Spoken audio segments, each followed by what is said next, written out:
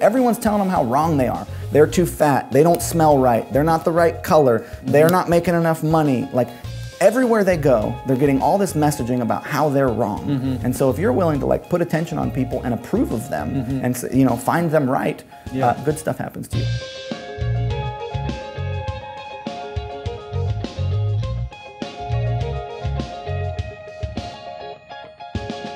Welcome to Modern Entrepreneur. Today we have Ezra Firestone, who is the founder and creative director of Smart Marketer, which is an information hub for digital training programs for entrepreneurs. He runs a private global network of e-commerce businesses and regularly consults for Fortune 500 companies across the US and Canada. Having worked in e-commerce as well as the nonprofit sector for over a decade, he's long been perceived as a leading expert in his field, which is totally true. Throw that card away. Thank you so much for being here. Thanks, man. I'm happy to be here. Yeah, I love what you guys do. So thank you. Well, I love what you do. It's been fun to have you at Ontrapalooza and speaking to this place too. Tell me what you feel like is your unique skill set. I think that my unique skill set is communication. I really feel like things happen person to person, and what I've focused on is developing the ability to effectively communicate what I'm thinking, be honest about what's going on, and willing to listen to other people. And I think that like as you develop as a person, you're going to run into the opportunity to communicate. Actually, as you go through your life, you're going to be communicating all the time. Communication is how things happen, and so I've put a lot of attention on being effective in that regard. And I've also put a lot of attention on my relationship. That's like my #1 thing in my life is my relationship with my wife. That's what I'm up to. That's what I'm up to. You know, that's what I'm after. And yes, we have this really cool, amazing business that has like exploded, but it's exploded because we have a good, clean, open line of communication, and we're honest with one another, and we're constantly optimizing for more intimacy with each other and with our friends, and that translates into the business. Interesting. Sounds kind of out there, but it's like really effective. No, that's why we brought you around. Yeah. So, so communication is, like you said, kind of a personal thing. You have to do it all the time. You have to do it all the time. You might as well get good at it. Yeah, you know? but you're also like I just read from that card, you know, well known for being this like e-commerce dude, which is not, you know, personal. Yeah, it's like it's intermediated through screens. Totally. So how do you like bring that skill, your unique skill set, to what you do? So when we look at our businesses, look at what we're doing right here. We are creating a piece of content that is designed to add value to a group of people's lives. And it is in sort of topic and conversation that relates to a service that you offer. And so what we look at is how do we effectively engage people in a conversation around a topic that they're already interested in through content over time in our businesses, build intimacy, build relationship, and then say, hey, we have this thing you might be interested in. But essentially with a business, you're in communication with a group of people about a specific topic, and you're relating with them around an experience that they're having, i.e., I'm a business owner and I want effective technology to communicate with my customers, Ontraport. I'm a woman who's over 40 and all of society is telling me that I'm wrong and that I need to stop my wrinkles and I need to inject myself with Botox, and all the messaging I'm receiving is negative.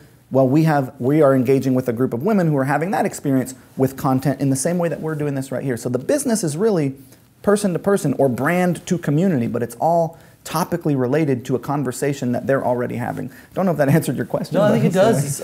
So what you're saying is that, I mean, e-commerce, when I think of e-commerce, you know, the first strategy that leaps to mind is not typically content. Well, e-commerce initially came from query.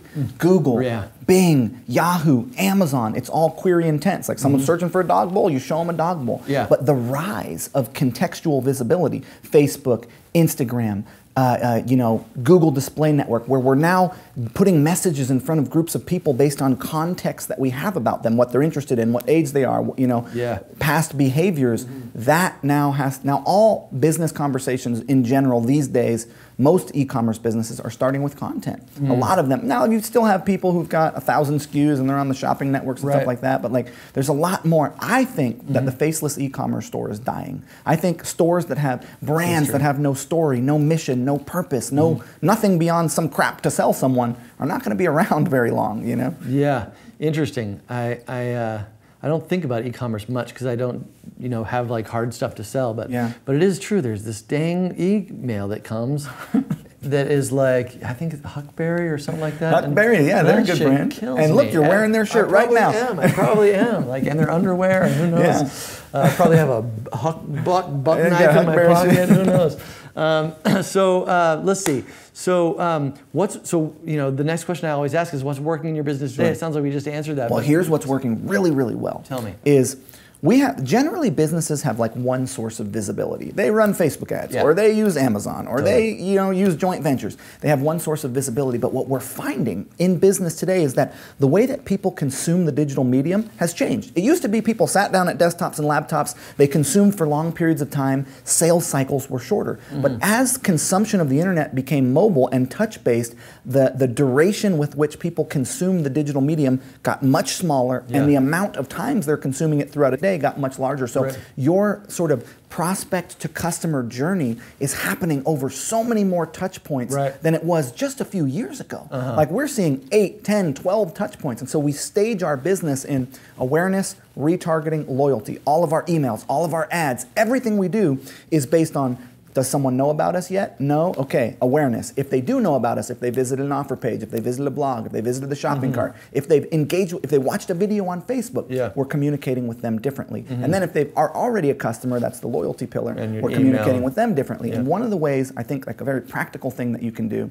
is most people are really good at driving acquisition on one channel, like I said, Facebook, right?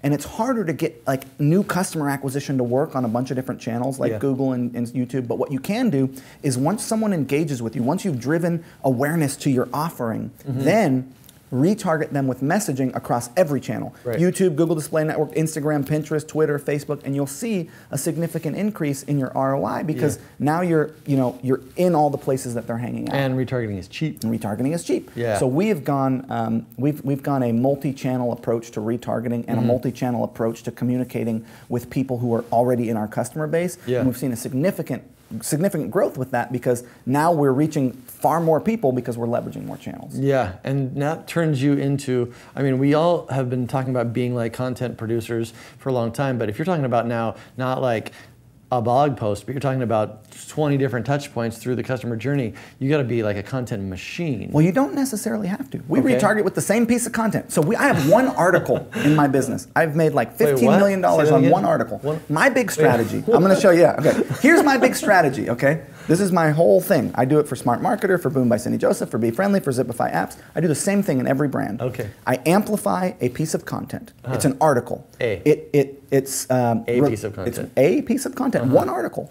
that relates to a problem that a customer is facing. So, 5 makeup tips for women over 40.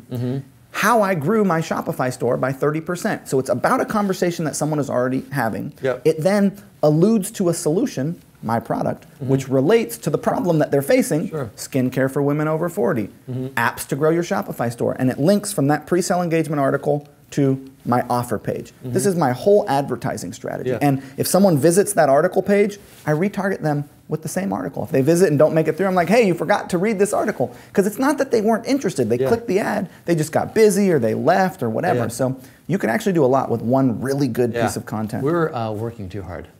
Yeah, dude, so software as a service, man. The way we have sold about $5 million in software in the last 3 years. We have about 1,800 people on our like $37, $47 software apps. And the way we're selling these is through pre-sale engagement content that adds value to someone's life and also then says, hey, we have this thing you might be interested in that's related to this piece of content that was helpful to you. That's our whole strategy.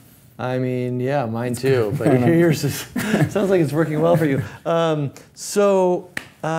Tell me about like what you're learning personally right now. What are you excited about? What's kind of like the cutting edge for Ezra? Sure. Well, like I said, you know, what I'm trying to do is optimize for, like a lot of people tell you, I want to make $1 billion and I'm trying to build this huge company. And like, I see a lot of people in our industry burning out, not particularly fulfilled, like feeling overwhelmed. And so I'm optimizing for pleasure and fun and intimacy and relationship. I don't want this thing that I'm building to take over my world.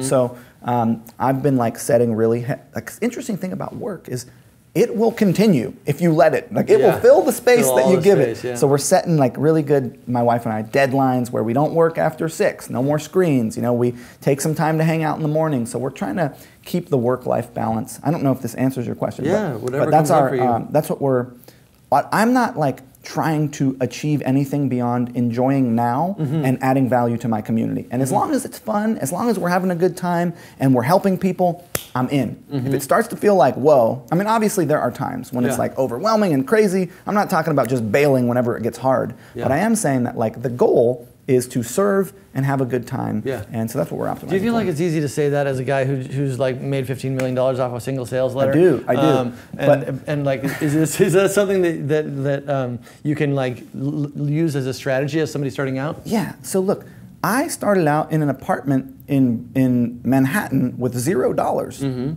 I had no money. I was working at a yoga studio. I was playing poker for a living. I started from the bottom. Now I'm here. You know, like I grew this company to now 45 employees since 2007-ish. And so the whole time I was looking for how can I enjoy myself. If you're not having fun, you're going to burn out. If you're not taking care of your body, if you're not having a good time, if you don't have connection, what happens, and we both get to engage with thousands of entrepreneurs a year through our businesses. The most common thing I see is burnout because everyone's telling you hustle, grind, sacrifice. That is terrible advice, I think. I think that is extremely misguided. I think if you're grinding all the time and you're working 18-hour days, you're going to be miserable. You're not going to have any surplus. Nobody's going to want to hang out with you because you're not any fun. Like, it's interesting that when you shorten that window and you say, my work life is going to take up this, I mean, it's hard to set these boundaries, but like, if you do it, you actually will produce more because the thing is, you can only give from your own surplus. If you don't have surplus, you've got nothing to give. So you have to, as a person, create surplus by taking care of your body, having some kind of social life. Like there's a bunch of science around like what results in happiness, and it's connection with other people. It's feeling good in your body. It's feeling like you're successful. So having a hobby, something that teaches you about yourself, like building your life. It's easy to, as an entrepreneur who's starting out, have it be all about the work cycle. I understand it. I did it for a while. Then when I stopped doing it, my business grew more. So I think optimizing for personal good time and relationship in addition to your business will actually have you have a bigger and better business. And it's really helped me, you know. I know now I'm sitting on this high horse, everything's going so well, but it's like it wasn't always this way, you know? So if you could go back to 2006 or whenever it is that you got started and give yourself a piece of advice, what would it be? I think if I could go back further to high school, because by that time I'd already learned this lesson, but once I learned this was like a big turning point for me. The difference between interested and interesting. I had been taught by society that the goal was to be interesting, to do cool stuff, to have, you know, to have people think I was cool because I was so interesting because all this bullshit that I could do or whatever. But when I flipped it and learned that what is really effective is actually being genuinely interested in other people. In terms of communication? Well, just in terms of your you get what you want from people who have it. If you want to learn how to grow an internet business, find someone who's doing it and learn it from them, right? So a lot of things are going to come from the people in your life. And what people are looking for is attention and people being interested in them. Everyone wants to sit there and tell you all about how great they are, all their stories. If you actually genuinely are interested in other people and you ask them questions about themselves and you really listen, like good shit happens, you know? It's like really, it's an effect, it's a really, and you can't fake it. It can't just be like you're trying to get something, you've got some agenda. You've got to let go of your agenda and goal and genuinely be interested in someone. It's like, this is translated in our industry into like move the free line, which was an Eben Pagan thing from back in the day, I think. Provide value first. Everyone's talking about that now. But like one way to look at it in your relationships is be genuinely interested in other people. Attention is a commodity. People want attention. They don't get enough of it. Everyone's telling them how wrong they are. They're too fat. They don't smell right. They're not the right color. They're not making enough money. Like everywhere they go, they're getting all this messaging about how they're wrong. And so if you're willing to like put attention on people and approve of them and, you know, find them right, good stuff happens to you. So I think that's like, you know, this has now turned into a mindset conversation. No, that's what we're doing here.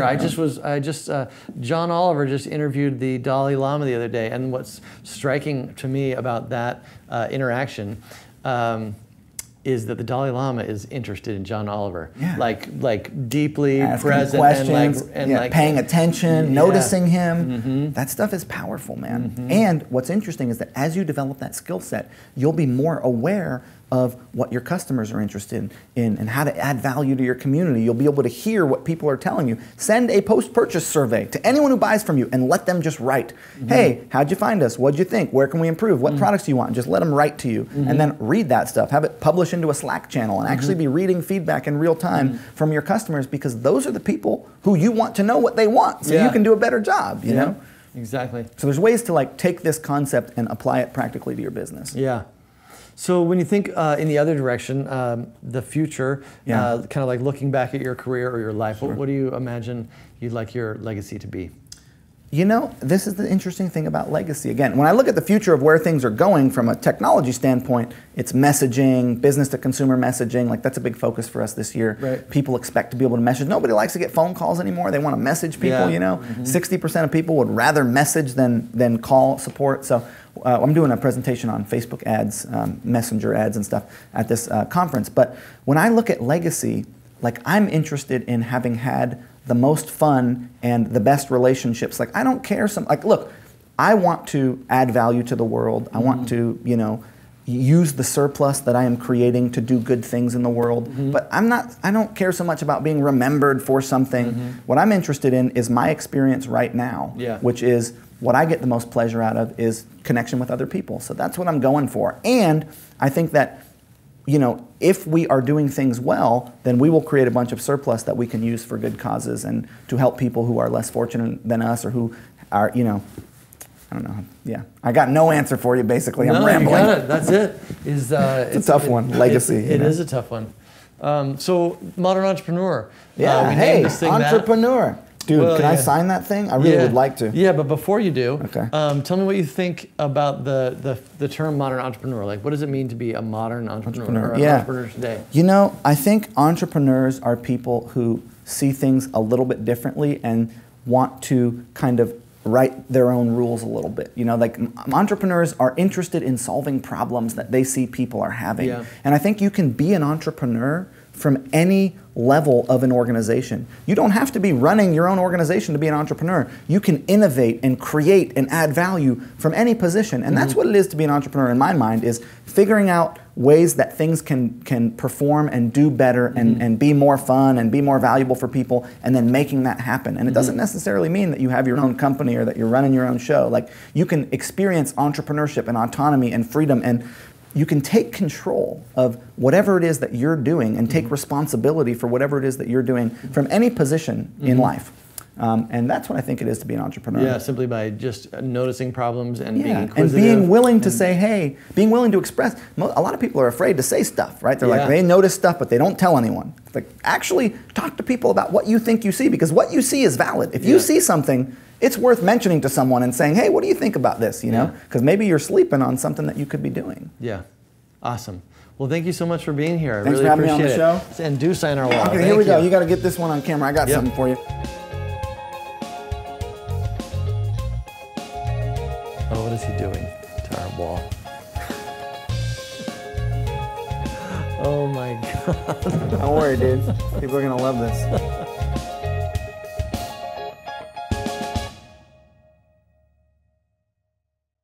You will literally hit hurdles and obstacles and make stupid decisions and waste a whole heap of money every day. And you will get better at that. But if I'd have known that was normal and how many other entrepreneurs went through incredible journeys themselves to get there, I wouldn't have freaked out as much as I did.